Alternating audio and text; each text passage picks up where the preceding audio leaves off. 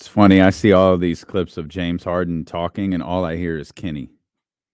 What? He's just there's no. There's just clips of his podcast. They're on my feed, and I don't You hear. mean Draymond? Yeah, Oh, Draymond. I was about to say I hadn't done a James Harden. No, I'm sorry. So I said James Harden because he was talking about James Harden being an all-star. But I'm looking at him, and all I hear is Kenny. That's all I can hear. I mean, that wasn't a cue for an impression at all. Real with ourselves. Yep, it was my fault. To be completely honest, James Harden is playing at an all-star level. Yeah. And quite frankly, if you understand the game of basketball, James Harden should be an all-star. Your thoughts, Shaq? No. As we welcome James Ham here of the Insiders. What's going on, James? How you doing? Is that James Harden speaking in the third person? That was Draymond. Oh, that's Draymond. Yeah. Got it. I don't have a James. James is, I kind of know what he's saying. I'd have to work on that, though. It's a little mumbly. Yeah. No, I know James Harden. Daryl Morey is a liar. I repeat, Daryl Morey is a liar. Yeah. James Ham, fresh from King's practice. I feel like I know the answer to this, but maybe you could fill us in a little bit. I got the idea Mike didn't talk about anything other than what happened in Golden State or with the Golden State Warriors coaches. Yeah, it was all of that. Like 5 minutes, basically 4 or 5 minutes, me and Sean and I think Sam asked a question. Understandable. Yeah, he took it hard and it was pretty emotional, and like the guy spent an entire year with, in Golden State, and those things are tough, especially, he's got kids, married with kids, and 46 years old is insane. 46. Absolutely insane. He's a big guy, like 6'7", like a monstrous of a man, like big teddy bear guy. And Mike took it pretty hard. Mm-hmm. So yeah, he's really close with Steve Kerr still, and probably knew it early this morning what was happening, because it sounded like it was like there was not a whole lot they could do. Yeah, it felt like when it went from there was a medical emergency to the game being canceled. It was like, yo, that escalated quick. This isn't good. Yeah, this isn't good. Yeah. No. Very, very sad. Very sad. Did you guys get the opportunity? I'm going to attempt to transition to like the basketball stuff. I just wanted to there's not going to be sound from Mike Brown breaking down what happened in the last 6 minutes last night because of what happened with the Golden State Warriors. But did you guys get to talk to anybody? Was anybody made available for you? Did anyone talk about what happened last night? We spoke to Trey Lyles. Yeah. Yeah, we were turned down for others, which came as a shock because we had been waiting for like 45 minutes, at least.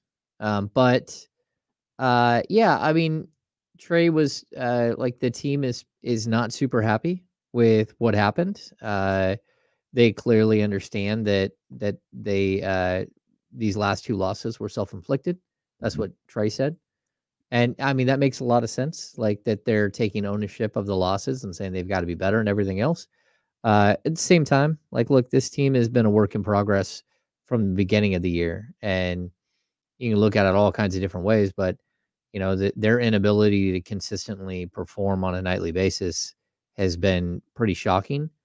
And the last couple of games, I thought that they were better as a team, and then they fell apart late. And so sort of the natural progression of a team growing and trying to figure things out, that makes sense to me. But I'm just surprised it took 40 games to get to this point where we're finally worried about how to close out a game and all that. Because for the bulk of the season, either they blow out teams or they get blown out. That's it.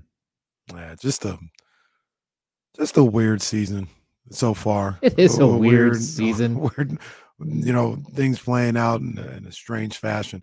I've been speaking all day, James, about how in a weird way, I think the Kings are playing good basketball. That State's ain't good. I don't know, but they're playing solid basketball right now. Even with the two losses that just happened, a 2-3 5-game road trip that I was not expecting, but I was looking for them to go 3-2 at least, and you lose the last two games the way you are. Is it out of pocket? Is it inconceivable for me to think that they're playing better basketball. There's little things that they have to take care of and shore up to solidify a win in some of these close games. But I think they're playing. I think they're playing good basketball right now. I would agree with you. Outside of the Philadelphia game, where I thought that they weren't good at all. They just no-showed like they have, like, 10 other times this season. Outside of that, I think that they are playing better basketball. I don't like that you blow a 22-point lead. I don't like that you blow a 9-point lead in the fourth quarter, or a 6-point lead in the final, whatever, but again, like, for me, it's always this weird natural progression of a team of learning how to compete, learning how to, be in ball games late, and then finally learning how to get over the hump and win games. And usually by the time the Kings do that, they have no chance of winning more than like 35 games. So I've seen this play out a million times. But this year they just kind of skip way ahead of that, where it's just like, hey, we're going to blow out teams. And then like every third game, they just get blown out. And so there is like this weird disconnect with this season where I would like to tell you that a team can grow from a game where they just flat out, nobody shows up, or 4 people that are in the rotation just flat out don't show up. But I don't think there's a lot you can learn from that. Like, you walk into a game, against the Houston Rockets early, which we thought, oh, it's just an anomaly. Something happened, right? But that's been a continuing theme throughout the year. They've lost a couple of games to the Pelicans that way. The Celtics game, like, there's so many games where you just point to and like, where were you guys? Like, you just didn't even like attempt to like put any passion or heart into what's happening. And that's it. That's the reoccurring theme of this season. So to have 2 losses where, again, against 2 very good teams, and you make it a super close game, and you probably should have but you should have won both of them. That to me is actually progress. I don't want to see 25-point losses or 20-point losses or 14, 15, 18-point losses. There's just too many of those. And like, again, you walk out of this game here with the Suns, you've got a whole bunch of tape of, hey, we have to be better at this, this, and this, and we would have won. You walk out of the game with the Bucks, like, man, we hit our free throws, they win the game, like, flat out. If Malik Monk hits 1 or 2, or hits them both, or De'Aaron Fox hits 1, then we're still playing, right? And that game goes into a second overtime. But those are things where you're like, mental lapses or coaching moments. And then again, with the Phoenix thing, Phoenix went small and the Kings didn't have an answer. And the coaching staff called timeouts. They tried to work with it. They pulled Sabonis at a point and tried to work with it. But then it just became like hero ball and weird, like really random, like forcing everything at the rim, getting blocked, turning the ball over, throwing the ball into the front row. Like, it was a meltdown. And this team has not done that late in games that I can remember outside of the Charlotte game, where they just waited to beat the Charlotte Hornets the whole time and then didn't. And, you allowed Terry Rozier to get hot late in a game, and you turn the ball over a couple of times and you lose. That's the only other game where I can really think of that was built like this game here. And again, I think it's something you can grow from, where these other losses, I don't know how you grow from a game where so many people just like don't bring energy, don't bring any intensity. Do you know what you're going to get from the Sacramento Kings on a night-to-night basis? Like, do you have any idea what we'll see versus the Pacers tomorrow night? No. And if I were a betting man, and I don't consider Prize Picks a betting man, that's just for fun. But if I were a betting man, I wouldn't touch this team with a 10-foot pole. Nightly basis, not at all. You can't trust them, and that's a problem. So I don't know if it's one player, you make one trade or anything else, but also say, look, at this point, I think that plays into what's happening with sort of the inconsistency. It's been out there for a month and a half that the Kings are shopping guys like Kevin Huerter, guys like Harrison Barnes, Davion Mitchell. Yeah. It's been out there. And it doesn't feel good to be in a locker room where you know that anytime the phone can ring. The Toronto game, where everyone is walking into the night thinking this could be the last time we see like 3 or 4 of these players, and Pascal Siakam could be in the Kings locker room a couple of days from now or the next day. That doesn't feel good if you're a player who's got a family, who's put down roots, who has a home and a dog and like whatever it might be. It's just really awkward. And to have it be such a long, prolonged situation, which the Kings just keep doing. Yeah. I mean, this is not new, but how many other teams do you hear in every single trade rumor? Like 3 or 4. 3 or 4. Okay, but then there's 20 teams out there that are just motoring through the regular season, not thinking about the trade deadline. Minnesota, have you heard their name once? No. They're just cruising along like OKC, just cruising along. We're just going to go do our thing. They don't have to worry about things like this. The Kings have to worry about it all the time. And it's been a constant theme of the last 5 years or 4 years of Kings basketball. But now I think we're seeing it play out where a lot of these players, like, they see that they're being shopped. They see the light at the end of the tunnel. Is it fair? Sorry, Casey. Is it fair to say it was pretty quiet last year? Yeah, I mean, we get through the trade deadline and they did nothing. Yeah, but I mean, it was like, I don't remember. I mean, Harrison was on an expiring contract, and we discussed that situation to death leading into the season about what happens if you're playing well, what happens if, you know, chemistry is cooking, like, how do you deal with that? And ultimately, I feel like this trade season, if you will, kind of came and went, and I don't feel like it ever really got loud. And I think a big reason for that is how they were playing. It's so loud right now because of the way that they're playing. And the fact that Mike nearly benched a starting 2 guard in training camp. I don't think that helped. I see where you're going, and I agree to a certain extent where it's just like a constant drum beating in the background, that there's something happening, right? And we go back to last season, they were playing so well that anyone who was thinking the Kings were going to make a move, it wasn't a earth-shattering trading 2 $17 or $18 million players to try to get a $35 million player. It was Mason Plumlee. It was Mason Plumlee, or it was Matisse Thybulle, or it was Darius Baisley. There were all of these tertiary players that might go add to what you're trying to do and not really change the dynamic of the, you know, the foundation of your team. Now that's not what we're talking about. Right. You know, and I think you're seeing a guy like Kevin Huerter find his way through. Finally, he's finally starting to play better. He looks more like the player we saw last year. The second he does, the Kings look, I don't know. They look different. They look like a 50-something win team right away. You're like, all right, they can go into Milwaukee, and realistically, they should have beat Milwaukee. That's just bad free throw shooting. It's inexcusable. You got to beat Milwaukee in that situation. You go into Phoenix, you're by 22. You should have beat Phoenix. That's not like you put it on the fence like, well, maybe they could have won that game.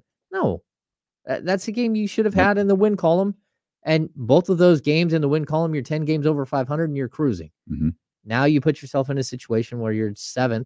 But even that, this is the stretch of games coming up will probably define their season. And it's 2 games at home and then 7 games on the road. And then a couple of games after that. This 10 games right here, you should be able to win 8 of them. But I don't know. Dangerous game to play. But I don't know. Dangerous game to play. Yeah. This team did lose to the Hornets like 2 weeks ago. Yeah. But that's one of the things that we didn't talk about that I think you're right, Ham. It does feel like this team can go one way or the other from this moment. It does feel like it's a bit of a fork in the road moment. I feel like they're going to bounce back, and like I think they're going to play well tomorrow. I think they're going to, over these next 10 games that you talk about, I think they're going to continue to play well. And the frustrating thing is I don't know if that always is going to result in a W, but I think because of what I've seen from them these past 5 games on this 5-game road trip, I think they'll play well. But it does feel like this is a moment where you can sink or swim if you're this Kings team right now. Yeah. And the tough part is that at any time they could make a trade and you could lose 3 or 4 games because you made a trade and are, you know, going through the trade process. That's why they've been trying to push. Like, you have these little tiny windows here. Even this weekend, what do they play tomorrow? And then they don't play again till Monday. Mm-hmm. So you got Friday, Saturday, Sunday off. That's a absolutely perfect time to pull off a trade, because then you don't have to, you can get the players in, they can have a practice or two, get them ready for Monday, and away you go. But there's nothing imminent. There's nothing imminent right now that I've heard. There's no, earth-shattering move that's happening. We heard some buzz last week. I think it was Thursday. I started to hear that maybe there was something cooking, that someone thought that there was something coming down the pipeline, but then that quieted down. I've heard the Jeremy Grant rumor, sort of the murmurs that the Kings might shift gears and be in on Jeremy Grant, but now he might not be available. Like, there's just a lot of things going on. I don't believe that. I think Jeremy Grant's going to be available, because if not, like, how are you going to move a 30-year-old with $120 million left on it when you're a horrible team? Mm-hmm. So there's a lot of question marks there, but that doesn't mean that, like, this is a moment where you probably need to do whatever you're going to do so the team can actually settle in, be who they're going to be, figure out who they're going to have with them the last 40 plus games of the season. And you don't want this to get down to 25 games, because you can't really make an impact on a team in the final 25 games of the year. That's more looking forward to next season. And I don't think anyone's ready to look forward to next season yet with this club. I hate that I can hear the announcers now talking about the long layoff the Kings just had. And wow, their first game back, they're just so slow and not executing. Yeah, don't get me started. I'm already preparing myself for that. Incredible. Yeah.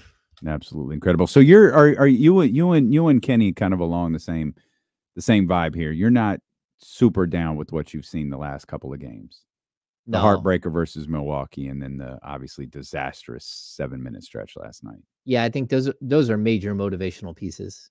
They are. Does this team look motivated? That's the part that I can't get over, though. You got guys like De'Aaron ain't out there talking to nobody. Like, no one's like Trey Lyles is talking. Like, that's what we're doing. I mean, like, are we sure that they're motivated by this? So, or are we projecting our own feelings about how we'd feel? Well, I can't speak to them not speaking today back at home in front of the media, but they sure looked motivated yesterday after blowing that game against Milwaukee. I thought so too. Like, they looked like they were pissed and ready to play. Yeah, they sure did. For 42 minutes, they looked motivated. And then they fell apart. They thought they had it in hand, and in this case, they let go of the rope in a way to collapse and like lose a game. And it cost them. Like, they entitled. They got caught, just being lackadaisical yesterday. But to answer the original question, like, they lost the game in Milwaukee. They should have won. They looked like they were pissed off and ready to play in that game yesterday. For 42 minutes. Yeah. Lost. I think, like, too, if you look at just the way the Phoenix game goes, Phoenix went small and the Kings didn't respond. And again, I think Mike and his staff, they tried to work with what was happening.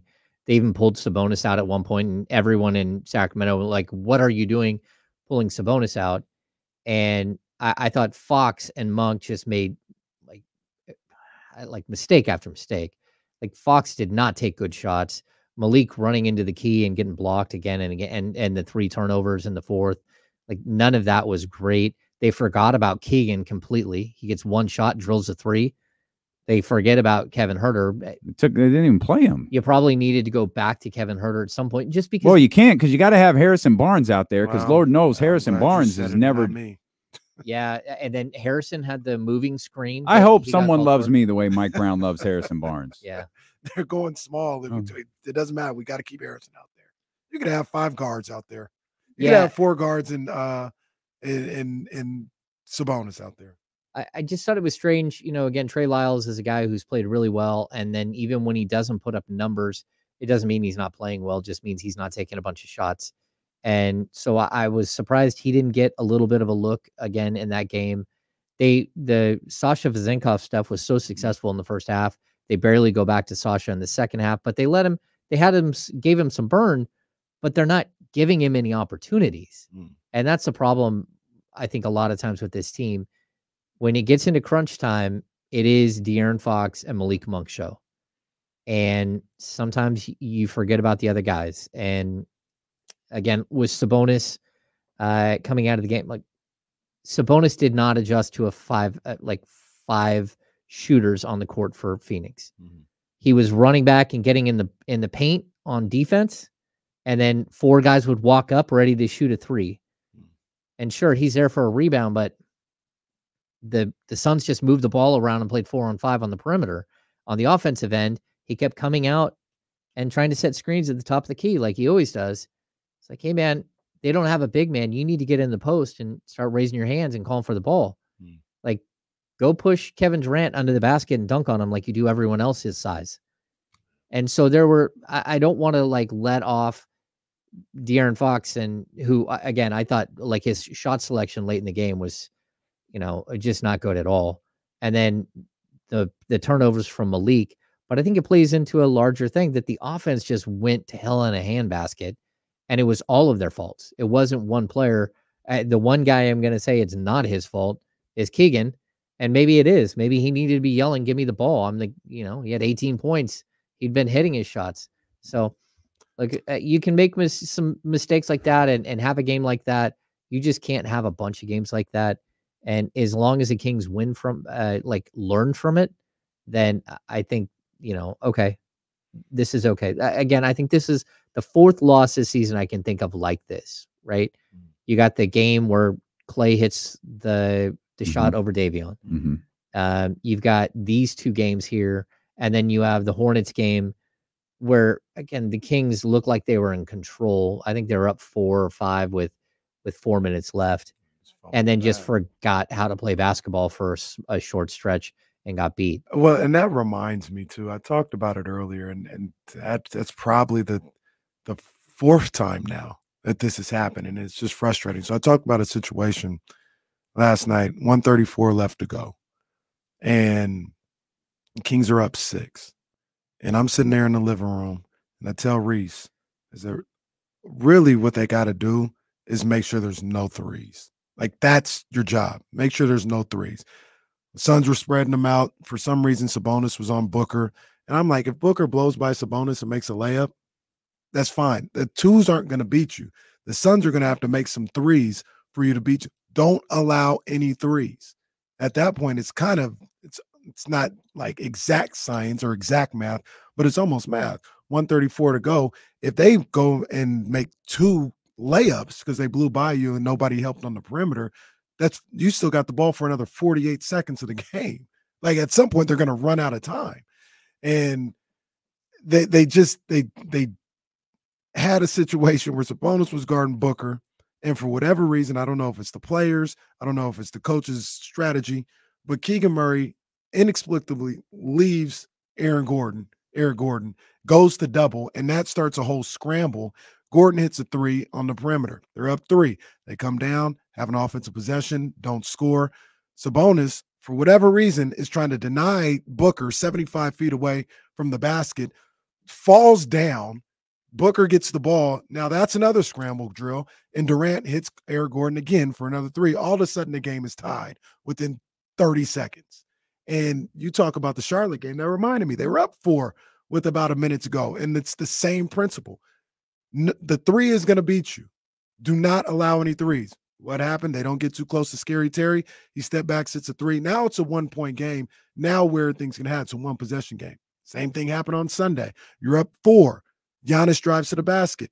Stay home. They don't stay home. They leave Brook Lopez wide open. Hits a 3. Now it's a 1-point game with 11 seconds to go, and it's a 1-possession game. These are things that they have to be aware of. I'm sure the coaches are. I'm not exactly sure the players always are, but it keeps happening, and they got to be aware of score, time, and situation. Yeah, the Kevin Huerter defensive mistake, where he almost went to double against Milwaukee and left a guy wide open in the corner. And it was, what are you doing? Like, what is happening? Why is this happening? Even there's a hidden piece to the final play in Milwaukee. Giannis came to go get the ball, and Monk flew up and denied him the ball. And so he went to Damian Lillard. With 5 seconds left, having to travel the entire length of the court, I'm having Giannis Antetokounmpo in that situation over Damian Lillard every single step of the way. Go ahead, let him. take the ball in. Now you got a guard trying to defend him, but the full length of the court. Where Damian Lillard, the second he gets the ball, he can shoot the ball from anywhere on the court and hit. I mean, I don't know about you guys, but I watched him 2 steps early. Oh, this game's over. Boom, boom. Ball leaves his hand. Oh, that's pure. Like, there was no question in my mind, and that's a problem. So, again, even if you break down that play, Fox overplays to try to cut off Lillard, has to race back. Sabonis stays back on Lopez, but all the way at the three-point line, doesn't push up to where Damian Lillard clearly is going to shoot from, because you know the guy can shoot from 40 feet anytime. Just these little tiny mistakes that they make, but it comes down to you made a tiny mistake in a game where you made a whole bunch of mistakes. And there are so many ways that it should not have got to that point. You know, you hit the 3 free throws, it doesn't get to that point. Same with the Suns game. There's a play where De'Aaron Fox is yelling at an official on one end for missing a call. Sabonis runs back and is yelling at another official. Herder standing over to the side trying to defend Eric Gordon because he's standing at the three-point line again, and someone just runs right to the basket and dunks while Sabonis is yelling at the official. And you see Herder just walk over to Sabonis like, what are we doing?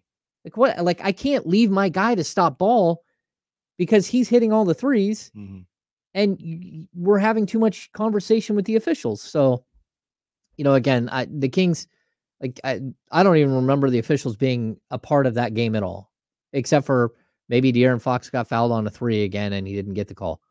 But outside of that, like, it wasn't really about the officials. It was about the Kings not staying engaged 100% the entire game. Mental lapses. Monk's shot at the end falls.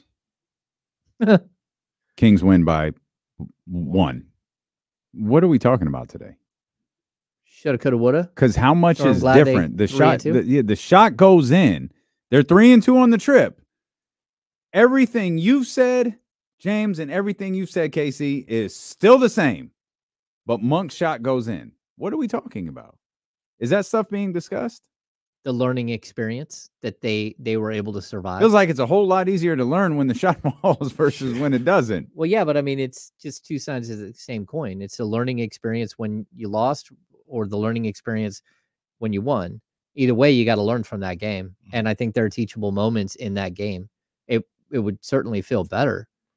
I think what would change is we still should be talking about the things that we're talking about, the situational stuff that you can improve on and be better. But I don't think we're talking about this team just ain't got it. Like, I don't think we're having that conversation. Are we having that conversation now? We did for 2 hours. That we don't think the team has it? Yeah, like they Jesse was saying, like they well, no, I don't think we're calling them a playing team. I think we're saying they're in the top 6. Yeah. Okay. I don't think that's where we're at. I think right now you're watching a team. They are very literally a playing team right now, just to be clear. No, I know, but I think right now we're watching a team that's just a little off and still trying to figure out who they are. Like, they're having an identity crisis. Part of that identity crisis, we see like glaring issues. The glaring issues that are like Harrison Barnes or Kevin Herter, you know, both of them having stretches where they just don't look like themselves at all. But then once you get past that, now we're saying, okay, the guys who have been backpacking you for the better part of 3 months, they're making some mistakes and costing you. And that's tough because you've become so reliant on De'Aaron Fox, Malik Monk, Keegan Murray, and Domantas Sabonis. And if they aren't spot on each and every night, you don't got a shot. And now the other guys are starting to wake up a little bit and starting to show some life. And it's like, oh, maybe they can be a little bit more of who they were last year.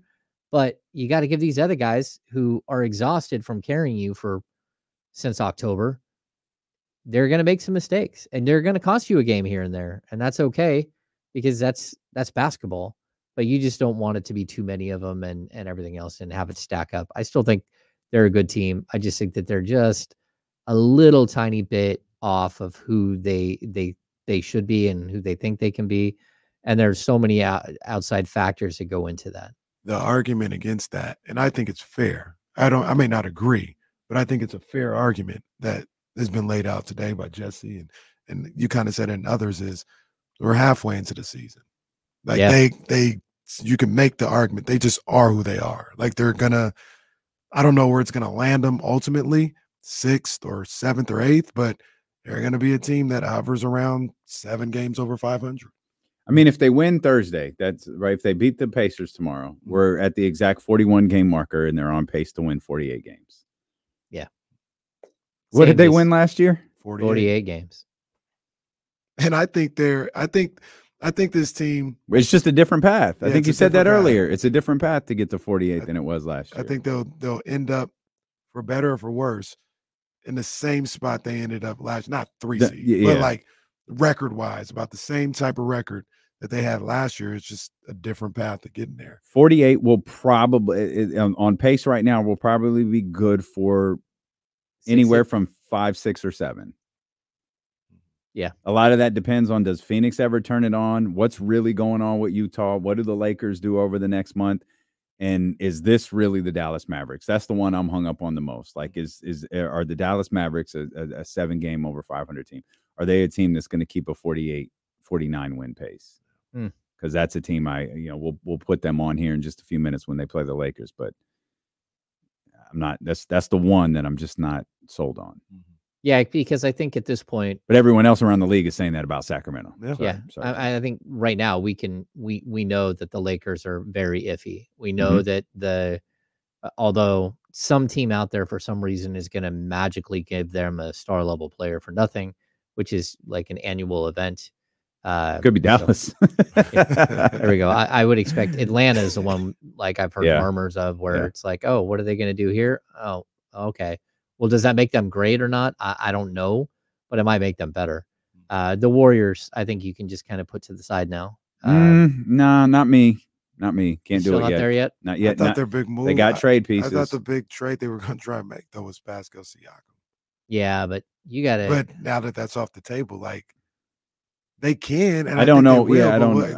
I don't know. Who can they get to change their just season? Let the deadline go and Chris Paul still be there with this $36 million. And then I can write them off. Not because of Chris Paul, because I thought that was always the contract they were going to turn in, just like they did with D'Angelo Russell and Andrew Wiggins. Like, I thought the Chris Paul contract was going to be the next contract they turned into something else.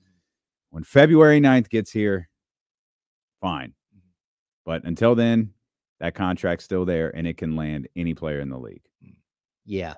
I agree, but the problem that they have is that they owe $186 million in luxury tax this season. Well, I also think they hate each other. I think that's the true problem. Yes. I do think collectively that group of individuals hates each other.